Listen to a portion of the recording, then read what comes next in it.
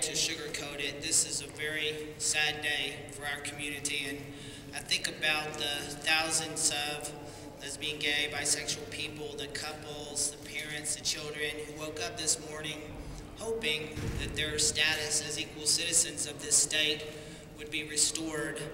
And the court has crushed those hopes and dreams today, and it's a terrible body blow to equality and a terrible blow to our community. The human impact of this decision is going to be devastating and overwhelming.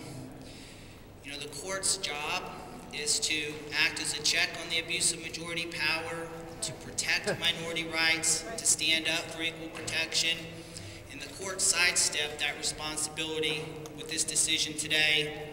And Justice Moreno in his dissent got it exactly right. Promising equal treatment to some is fundamentally different from promising equal treatment to all.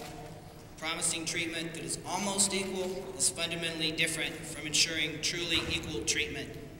Granting a disfavored minority only some of the rights enjoyed by the majority is fundamentally different from recognizing as a constitutional imperative that they must be granted all of those rights.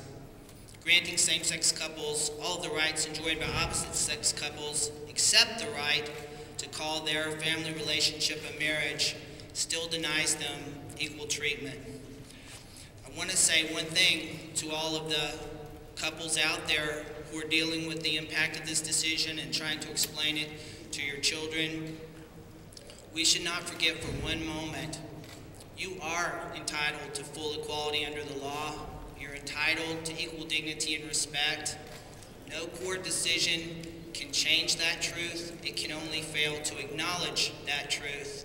And now the burden is back on us to reach out to our neighbors, to the voters in California, and trust that they will be fair-minded and recognize that we are their neighbors, colleagues, co-workers, family members, and that they will restore equality to our state constitution.